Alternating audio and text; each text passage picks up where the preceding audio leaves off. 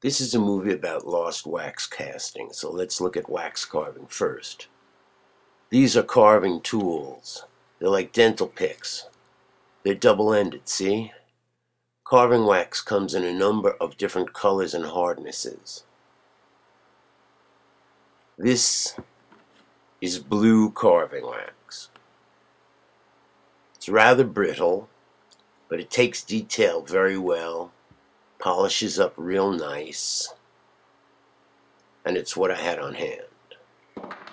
This piece has been prepared for the Palstave. See? It's axe-shaped. You can work wax hot, heating the tools in a flame, or you can work wax cold. We're working this cold. I'm using a spoon-shaped tool to carve out the fullers, grooves on either side of the mid-rib. Fullers lighten a blade, yet retain strength. Wax files are coarser than regular files. Now down the other side.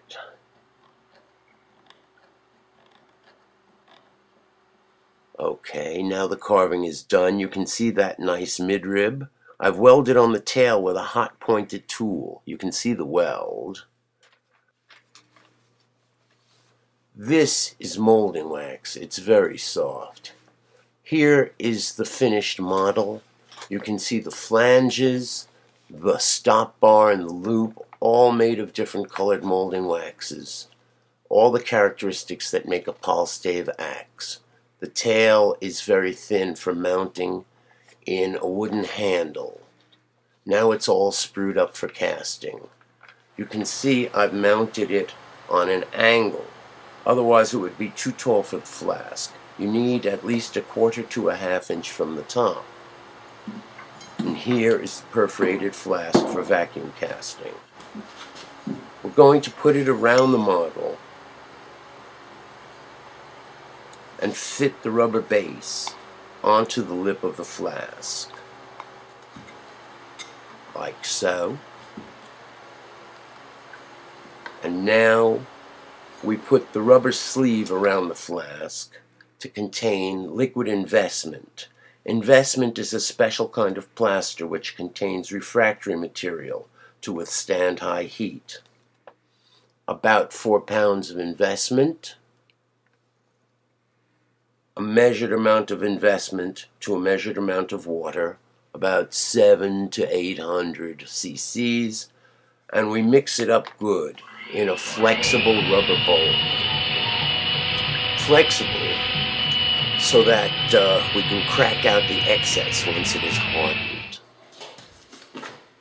Now when you mix stuff up like that, you entrap or entrain lots of air. We're going to vacuum that out. So we put the bowl in the dome, turn on the vacuum, and hold down the flanges for a good seal. Watch that little clunk. Bam! There it goes. It's on its way to an almost complete vacuum. 27 inches of mercury. That's a vacuum. That stuff is going to start boiling at room temperature.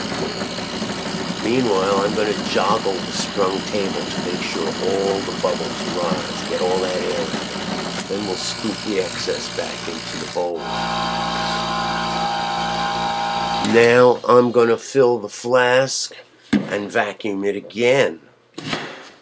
When the investment sets, it will form a rock-like mass with the wax model inside of it. There it goes, that stuff's boiling, all the air's coming out. Here's an overview of the casting table, the melter, the vacuum, and the kiln. Here's the melter. It gets plenty hot in here. Goes around 1900 degrees Fahrenheit. These are the graphite crucibles, in which the metal is actually melted. That must be the place.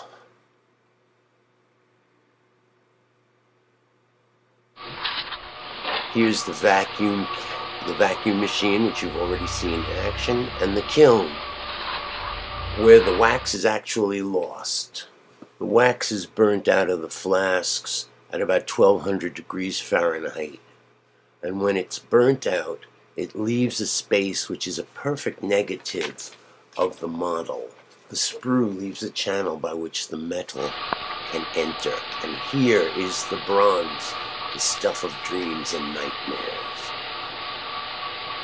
This bunch weighs about 187 grams. And here it is in the melter. Red hot. We'll come back later.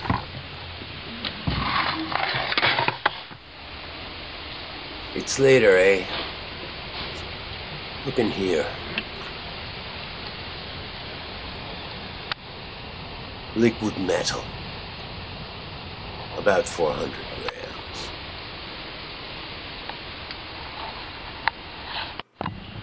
We're going to degas it with the dry stick method. Chopsticks are perfect, they're kiln dried. What it means is the combustion forces out all the trapped gas like CO2 and nitrogen. Casting flask is about 1100 degrees. That's why I'm breathing so hard. Place it in the well, turn on the vacuum.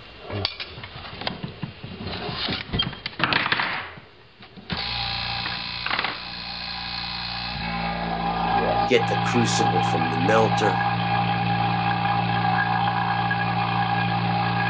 Pour in bronze. Look at the heat coming off of that thing.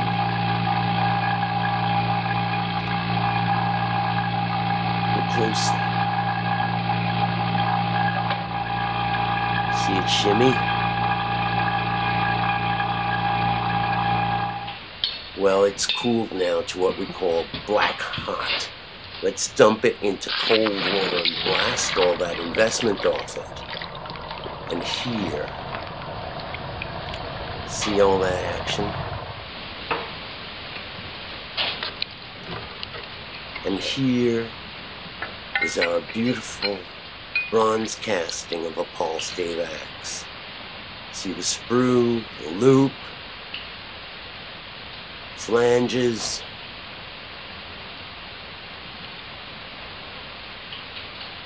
big sprue on the base. Here's the tip. Let's see what it looks like finished. That's pretty. And here is another, mounted in an oak branch handle. There's your Palstave, style of the 14th century BC.